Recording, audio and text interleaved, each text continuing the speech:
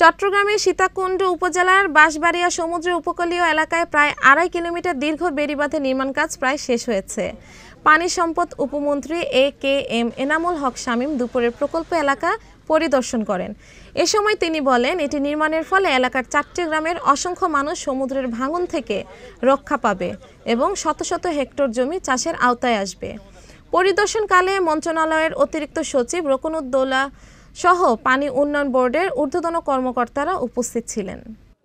এটা খুবই ঝুঁকিপূর্ণ এলাকা। আসলে পানি সম্পদ মন্ত্রণালয় এবং পানি উন্নয়ন বোর্ড সারা বাংলাদেশে এবারের বর্ষাকে সামনে রেখে ঝুঁকিপূর্ণ এলাকাগুলো আমরা আগে চিহ্নিত করেছি। তার মধ্যে এটা একটা রিস্ক এরিয়া। আমরা আজকে এটা পরিদর্শন করলাম।